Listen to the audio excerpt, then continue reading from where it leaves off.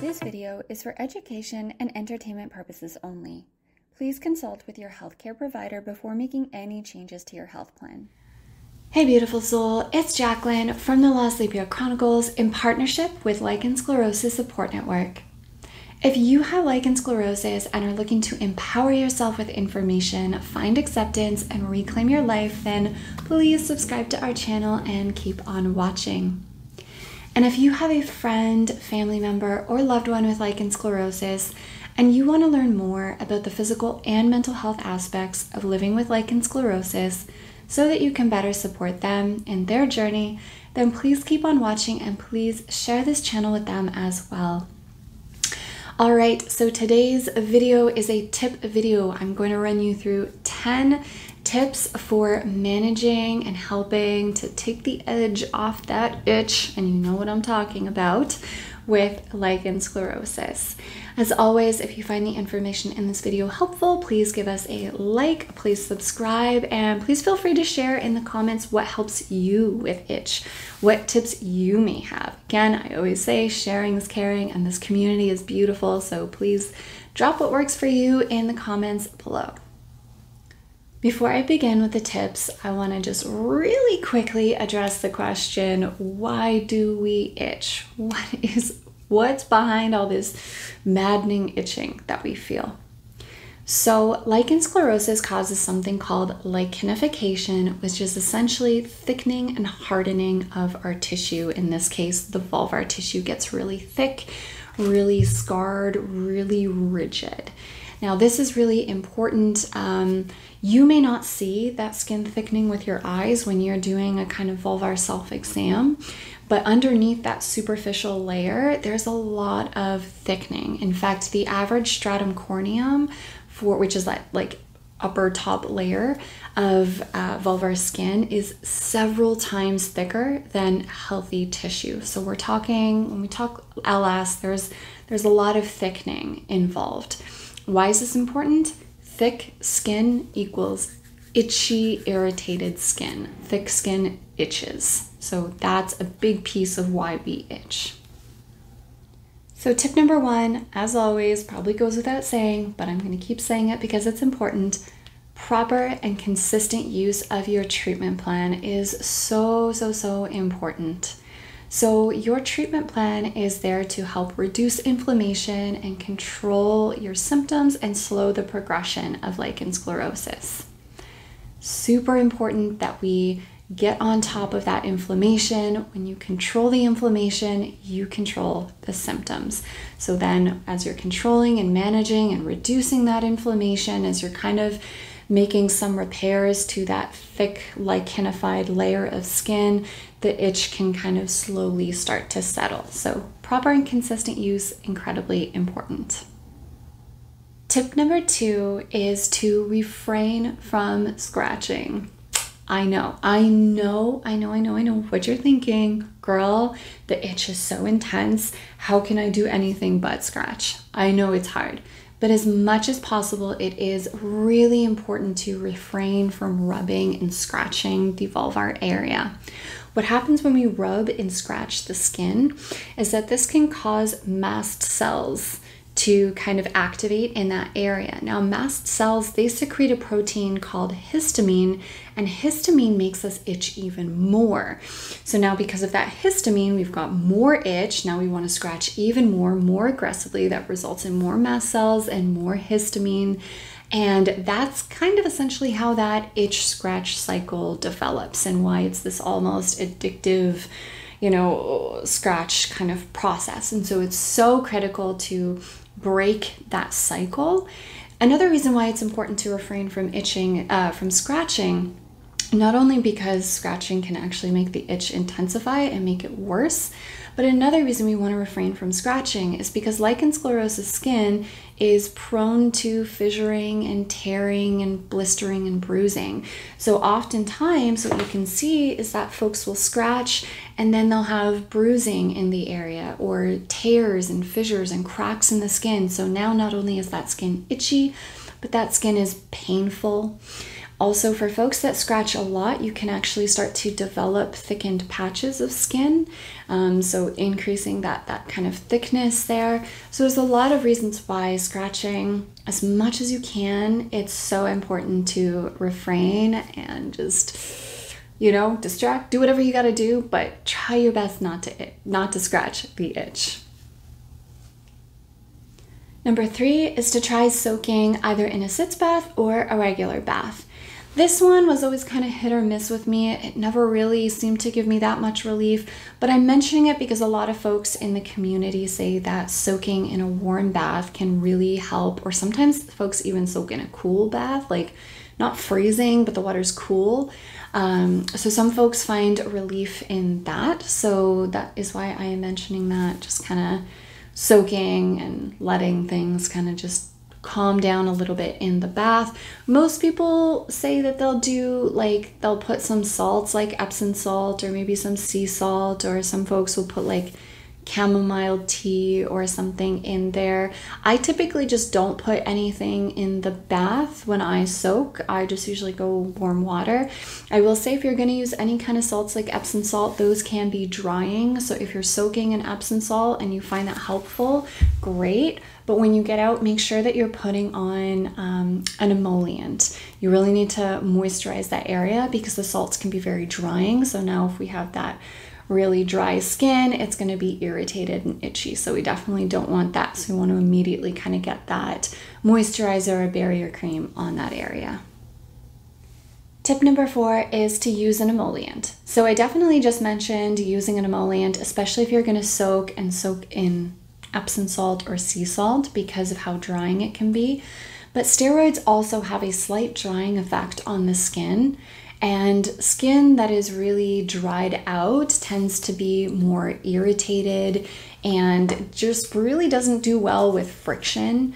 So what we always suggest is to use a vulvar emollient, which is essentially a vulvar moisturizer. We're going to have a video coming up on that, so I will have a video where I kind of go through the differences between emollients, barrier creams, and salves and balms. I do have a video explaining the importance of emollients on my YouTube channel, so I will link that up above for you to check out in the meantime. But a lot of these moisturizers do have components in them that are meant to kind of soothe the skin, cool the skin. There are products like Rescue Balm that have oatmeal and ingredients in there to actually help soothe and bring down the itch a little bit. So, you know, there's so many different types of emollients out there. I always tell folks there's no wrong or right emollient for you. The best emollient for you is the one that works for your budget, for your lifestyle, and for your body. There's no right thing or wrong thing. You can use coconut oil, you can use Vmagic, you can use whatever you want, as long as your body reacts well. Tip number 5 is to use ice. This, full transparency, was almost the only thing that helped me when my itch was really, really bad. This is my go-to if ever there's any itch or frankly any pain, burning, discomfort. But definitely for the itch, ice packs were my best friend. Now, early in my LS days, I would just shove a bag of peas or whatever was in my freezer and just like between my thighs and just to the pelvic area region, and that was really the only thing that provided any kind of relief for me. Now what I actually use is a product called Private Pack. So this is my Private Pack. Right now it is in this protective cloth layer, but if I remove it, we can see that it's actually a gel pack like this. It's starting to defrost because it's been sitting outside of my freezer for a couple of minutes, but we can see here that they're really designed to fit the genitopelvic area, so from the clitoris to the anus. They're very discreet. You can put those in your underwear. The new versions have little wings so that you can kind of attach it to the underwear. So I could be wearing it now. I'm wearing a dress. I could be wearing it now as I'm giving this talk. I can be wearing it when I'm working at my desk, walking around in my house. I've definitely worn one out a really hot summer day. I wore one when I went to go have coffee with a friend. I use them after I get hair removal. I use them all the time. But they're such a godsend. I have about 5 sitting in my freezer at all times so that I can have this like assembly line of ice packs for if ever I get into a flare and I'm itchy, because they'll last, you know, and you don't want to ice like continuously. So I'll do like 20 minutes, you know, one will kind of lose its coldness and then I'll take a new one out, and just, that's what I mean by my assembly line. I kind of like rotate them so that I've always got one ready to go. So if you're interested in getting private packs, I do have a discount code. So you can go to privatepacks.com, and then at checkout, you'll use my discount code, all capital letters, The Lost Labia Chronicles. I'll put that info in the description box below if you want to get those. But those have been a godsend for me with pain and itch. Tip number 6 is to use an oral antihistamine. Now, this is something that I wouldn't necessarily recommend as like a long-term thing, but more so as a short-term thing to help manage and take the edge off the itch initially. So early in my LS diagnosis, when I finally got my diagnosis and I started using steroids, as I've mentioned on my blog and on my Instagram, my steroids didn't just work magic right off the bat. It took a few months for my symptoms to start to settle, and I actually experienced a worsening of symptoms initially when I used my clobetasol. So it's almost like, in my experience, it needed to get worse before it got better. So I experienced an increase in pain and stinging and in the itch and discomfort and all of these things. And so I was really struggling with the itch. And so in addition to the ice packs, so for me it was like these were my hand-in-handers for the first 2 months. So I would use my ice packs, but I also used oral antihistamines. So during the day I would use something like Claritin or Blexten that have a non-drowsy effect, because I need to be coherent for my day job. I can't be snoozing at my keyboard. And then at night I would actually take Benadryl. I preferred Benadryl at night because not only did it give that anti-itch component, but there's also that drowsy, you know, it can help with sleep. So having that, and but most folks with LS, they will say that their itch gets worse at night. And so to have something that's working on the itch, but something that's also helping me get more sleep, that's why I did it kind of that way. Now, I knew when I was doing it, I told myself, you know, this is not a long-term solution. This is what I'm doing right now so that I can cope, manage, and get by. That said, one thing I will say is that if you're going to do this, I would have a conversation with your pharmacist first, just to make sure you don't have any contraindications for any of these medications. And I would also, you know, they can kind of review your list of current medications and just make sure that there's no interactions that you need to be wary of or anything like that. It may be that they'll say, oh, you can't use this oral antihistamine, but you can use this one. This one's safe for you, but this one isn't. So definitely always, you know, from a safety perspective, I always want to, you know, advise folks or encourage folks to have those kind of conversations with your pharmacist first, to really put your safety and health in the front seat in making this decision. Tip number 7 is to wear really loose and comfortable clothing. I am wearing a very, you can't really tell, but it's a very loose, flowy maxi dress, and I will often wear these, especially in the summer, and I'll just go commando. So there's a lot of breathability. There's no fabric that's really rubbing up against the vulvar tissues, so they really get to just chill there and do their own thing. So, you know, whether it's that or really loose slacks, really, some folks like to wear boxers, like big boxers, and then like baggy pants over them. Just wear whatever is breathable, loose, and comfortable. Typically, if you're really itchy, the last thing you want is fabric rubbing up and aggravating it. It can often make it worse. So during that period where you're very itchy, I would, you know, wear more loose clothing. Now that I'm not itchy, right? For folks that know, I've been in remission for over 3 years.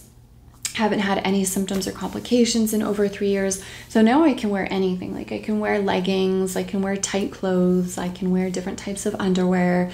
So that's fine. But if I were to go into a flare and if I was itchy, I'm gonna knock on wood, 1, 2, 3, because I'm superstitious like that. But if I were to go into a flare, I would probably temporarily shift back to more breathable, looser clothes, going commando more often until I could get that itch to kind of settle back down again. Tip number 8 is to make sure you don't have a secondary condition going on.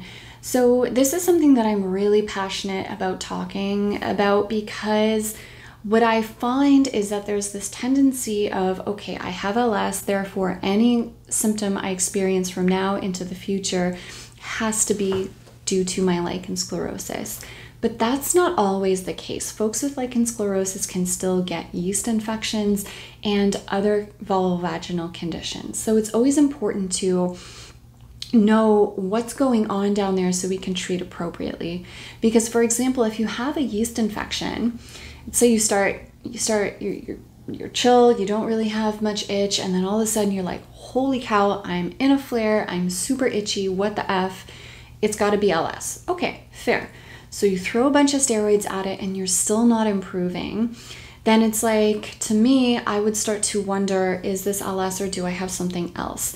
Because if it is yeast, throwing epic metric tons of steroids at it is not going to help. In fact, it may worsen the yeast infection. Yeast infections require antifungals, not steroids. And that's why it's really important to be able to differentiate what is what and what's kind of going on. I do have a post on differentiating yeast from lichen sclerosus, as well as what to do if you experience chronic yeast and lichen sclerosus. I highly recommend checking that out. It's loslabia.com/yeast infection. I will leave that linked in the description box below. Another thing that can sometimes happen for folks is that they say, oh, my doctor said my skin looks wonderful, but I am still experiencing symptoms. What's going on? And again, what's going on may in fact be a secondary condition, such as overactive pelvic floor, so really tight pelvic floor muscles. It could be central sensitization, where the kind of pain signals get amplified. So there's tons of other things that can be going on in the background, and it's always so important to find a specialist that's able to differentiate these things so that you can properly treat them. Now, Lichen Sclerosus Support Network does have a series of blogs that kind of differentiate LS and other conditions. So we have one on lichen sclerosus and lichen planus, lichen sclerosus and lichen simplex chronicus, lichen sclerosus and menopause/GSM, which is genitourinary syndrome of menopause. And we're just going to keep expanding on that with different vulvar conditions. So definitely stay tuned for those as more of those go out. Hopefully that starts helping to kind of differentiate between these different conditions, because it really is important. Sometimes the itch is actually not coming from lichen sclerosus, and therefore it's really important to get to the bottom of it so that you can treat it properly. Tip number 9 is medication. Now, when I say medication, I'm meaning this in a really short-term burst, but sometimes for folks who really have a hard time breaking that itch scratch cycle, whose itch is really intense and they really struggle to resist that urge to scratch, sometimes medications like low-dose amitriptyline can be prescribed to help reduce that itch. Therefore, you don't scratch as much, and that kind of helps break that cycle. Typically, when that cycle is broken, they will discontinue the medication. It's really just something that's given more upfront to help break that cycle, and then you just continue. This would be used in conjunction with your steroids. Amitriptyline would be oral, although you can get it compounded into a cream. But typically when it's an itch and not pain thing, typically it's more going to be prescribed orally. I've actually taken amitriptyline for over 4 years, not related to lichen sclerosus. This was actually as part of a cocktail for trigeminal neuralgia. And I forget my dosing. It was on the low perspective because it's a tricyclic antidepressant, and when those are prescribed for like neuropathic itch or neuropathic pain, it's a low dose of it. I will say that amitriptyline did help me sleep quite a bit. It definitely helped that. So it also can make you a little bit drowsy. It's something typically you're going to take before bed, and then so it can also help with sleep, which again is good because itch tends to be a little bit worse at night. So again, you can always talk to your doctor and see and explore the avenue of different medication options that may be available to you. Again, these are typically short-term. These are not meant as long-term solutions. They're really just help to get you over that initial hump, and then you're taken off of them, and then you're just managing with steroids and emollient and whatever kind of care your treatment plan includes. The last tip, which is tip number 10, is medical hypnosis. No, this is not what you traditionally see depicted on TV with the cartoon characters and the clock thing or whatever it is that they do to do the hypnosis. It's quite different. I've never done it. I will say that I want to do it for a variety of things. And if you've ever done medical hypnosis, please share your experience in the comment section below, because I would love to hear about this. I was first introduced to medical hypnosis actually when I became a part of a pain education program at Mount Sinai Hospital. I was in that program for about a year, and this involved a lot of patients with serious chronic pain, and some of these patients used medical hypnosis, and the psychologist leading the program would often make reference to medical hypnosis when relevant. So what medical hypnosis does, it is essentially helps you look at a problem and work towards its resolution while being and maintaining a very comfortable, safe sense of your physical space. And it can also help you enhance your control over your body and your bodily sensations. So I have heard some people using it in the context to the problem being the scratching, the resolution being to break that itch scratch cycle. I have heard of a couple people that have done that for different kind of itchy skin conditions who reported it to be really helpful. So if you are having a hard time breaking that itch scratch cycle, and if you tend to be someone that doesn't really want to go on medication or rely on pharmaceuticals, then this might be a great non-pharmaceutical option for you to explore. I don't know how popular these kind of clinics are. I live in a really big city, and I know we have a couple. So you may need to look around a bit. You may need to talk to your primary care physician to see if they can recommend anything. But this might also be, you know, a good non-pharmaceutical option for you to explore. Alright, so that is it for this video. Those are my top 10 tips for managing itch with lichen sclerosus. I hope some of those tips help you out. I hope you can pick and choose and find something that works and that helps you. Of course, if there's a tip I didn't mention that is like gold for you, please share it in the comment section below so that others can kind of learn from our community. And that is it for this one. I will catch you in the next one.